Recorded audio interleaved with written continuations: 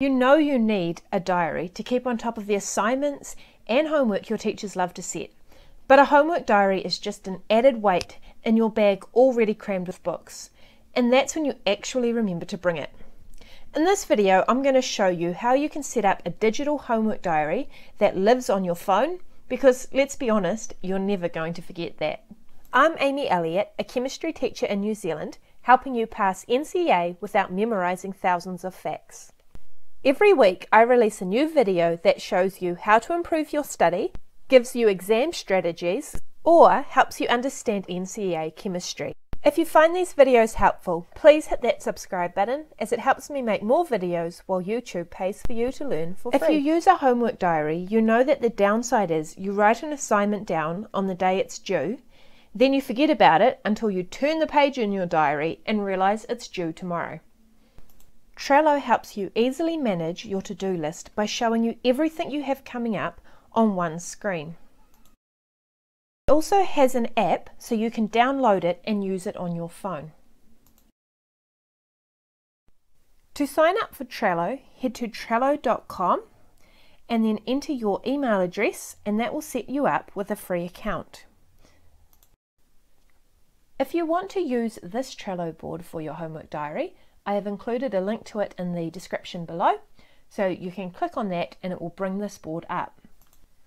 Click on Show Menu on the right hand side and then go down to More and click on Make a Copy of this board.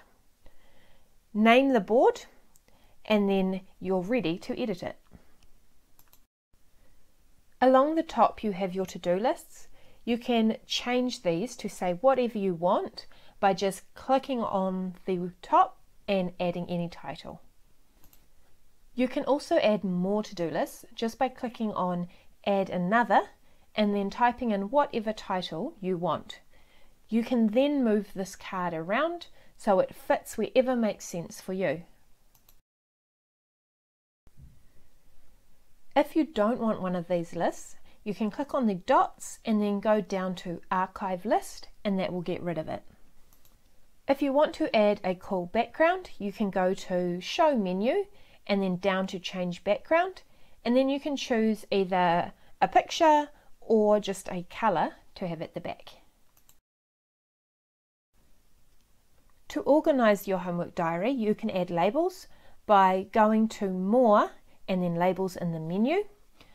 For each colour, you can then assign a subject and you can choose whichever colours you like. You are now ready to start adding your homework to your diary. So you click on Add a Card, and then for the title you put whatever the homework, the internal or the assignment is, and then in the description you can add a little bit more detail about what needs to be in the assignment or any hints and tips your teacher has given you. You can then use the labels to clearly show which subject it's for. You can also add a due date so that you can easily see on your main homepage when each assignment is due. If you want to include even more details, you can add a checklist. So you just give the checklist a title like To Do, and then you include each step that you will need to do to finish that internal or assignment. As you do each step, you can tick it off so you know how close you are to finishing that assignment. You can add as many cards as you need, so all of your assignments and homework are all included in that one place. To keep on track of everything, you can move each card around. So for example, if the chemistry workbook was due this week, you'll just drag it into that list, and then you know that you need to work on it at some point before the 9th of Feb. Likewise, you could move the physics one into due next week, and then once you've done it and it's finished, you can move it into the done pile. At the start of April, you could then move your internal to due this month so that you know that now becomes a priority.